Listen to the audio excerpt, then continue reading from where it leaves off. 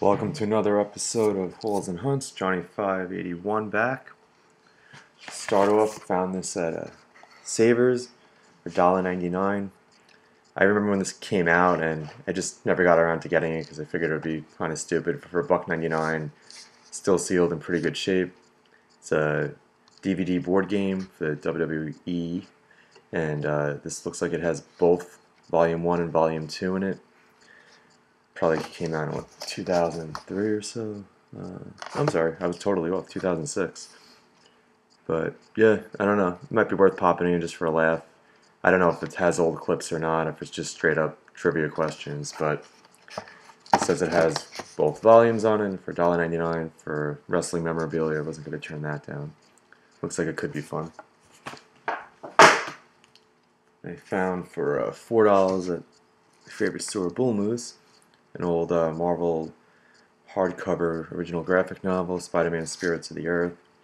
Hopefully I didn't mention this in the previous video. I'm just playing Super Catch-Up right now, and I saw this still laying around from things I wanted to film. This is back when Marvel had their graphic novels come out on a fairly regular basis, and they were usually more mature themed. Probably the most famous was the X-Men's God Loves, Man Kills. Most of them were in hardcovers and softcover. I paid $4 for it, and you can see the original US price was $19, so that was pretty cool. I remember these were a lot of money when they came out, especially for a little kid, so I never really got most of these as they came out. I would just look for them at conventions and play catch-up later. This is one that I never had. I do remember that I think this is when Spider-Man and Mary Jane go on a romantic getaway to Scotland, and the artwork's really nice. So, and there's also, unlike today's books, there's more than 4 words on a page, more than 1 panel on a page. So, yeah, this was pretty cool.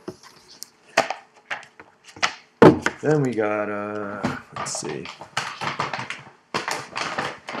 some PlayStation 1 games. I was in Bull Moose again, different day, and looking through the PS1 games, and somebody had just grabbed an original pressing of Silent Hill 1, and he was staring at it, and it looked like he was going to put it back. I don't know why he just kept staring at it. Then eventually went to check out, but he missed the Resident Evils. So I got what I believe is all 4 Resident Evils for the PS1, the Black Label editions. So first we have, these were $9 each, and the store gives you credit towards all your purchases, so it ends up giving you stuff back. But we got Resident Evil 3 with the Dino Crisis demo, Resident Evil 1, which I already had in the long box version, Resident Evil Survivor, which is a first-person shooter. I've never actually played this one. Looked interesting though, even though I really don't like first-person games too much.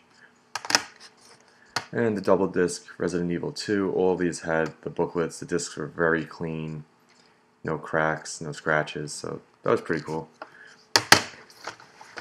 Just wish I could have got Silent Hill.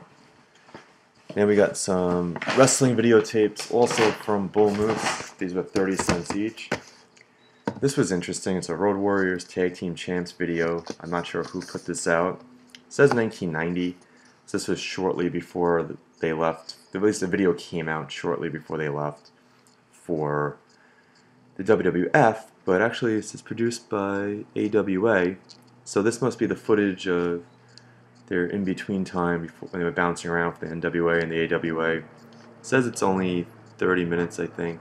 So I don't know if it's clips or just a couple of matches, but still pretty cool. All things considered, it's in decent shape. And Road Warriors is one of the best tag teams ever. And it'll probably be fun to watch, at least for some good old memories.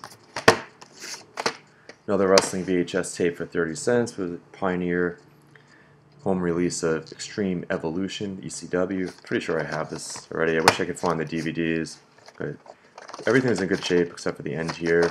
And this just had some of the more epic Extreme matches as they put it on here. But it's a good compilation. The Pioneer tapes were a lot of fun, except they cut almost all the music out, which is a damn shame, but, you know, they had no choice about that. And we got No Way Out from, this is 2004? Yep, 2004 No Way Out, which made an event with Brock and Eddie. Yeah, this was good stuff at the time. Like, definitely, WWF was still, I'm sorry, WWE still had a lot going for them when this was a SmackDown only pay-per-view, and I think the split pay-per-views helped everybody, because then you had double the amount of main eventers, and now it seems like the same 4 or 5 main eventers are on both shows every week instead of making new stars, although product has been improving lately. That was a good pickup, 30 cents just for fun. Here's another odd tape. This looks pretty old, I don't know what year, but you can tell by the way I don't know if it shows up on here, it's the old Ridge VHS tapes. So this is a Bruno Sammartino, and it says it has interviews and highlights from the Greatest Sports Legends series. It's another half-hour tape hosted by Tom Seaver, alright, and I don't know, I'm not sure if this is like a mini documentary or featurette, but I don't have anything from this series. I'm not sure if he was the only wrestler featured. But what year is this? So 1985. That's pretty cool. Now on to some more video games. Went into one of the local indoor flea markets just to spot check. And I saw this laying there and it said 25 on it. And I opened it up and there were 8 NES games in here and I really didn't want to spend 25. It wasn't worth it in my eyes. I really didn't care about the case.